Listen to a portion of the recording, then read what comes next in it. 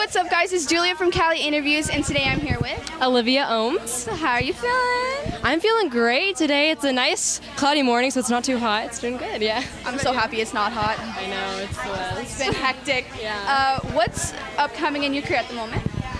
Well, on June 4th, I'm actually going to be performing at the Queen Mary for the show Ship Kickers. So I'm going to be performing all day, so if you guys want to stop by, you guys make sure I'm going to be performing there. And also, I'm in a girl group called Pink Lemonade, Pink with a Y. So we perform around, and we actually have an upcoming show this Tuesday.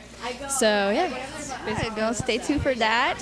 Where can we reach you on social media? My Instagram and my Twitter are both at the Olivia Ooms, and you can find me on Facebook and YouTube at just Olivia Ooms, and you spell that OLIVIAOOMS. So if you could go anywhere in the world, where would you go and why? I really want to go to the Bahamas, Tahiti, those kind of areas because I love the beach because I live so close. I live like 2 miles away from the beach, but I've never been to like a place where the water is like super clear, and like I've always wanted to go to those places and take like cool pictures for like Instagram and stuff. Yes. Your woman crush at the moment?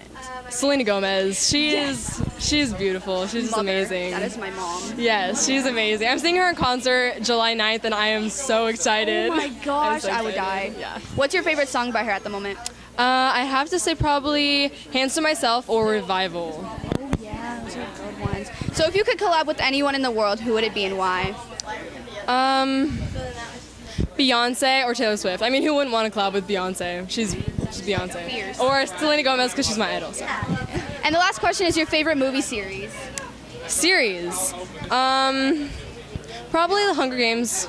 It's like the first thing that comes to my mind, I think. That's awesome. Yeah. I haven't seen the last one, like the most recent one. I saw The Hunger Games the last one, part 2, before seeing part 1 because I thought I saw part 1, and then I went into the movies. I was like, wait, I didn't even see part 1. What am I doing? Oh my goodness. And I was like so confused, but it all turned out.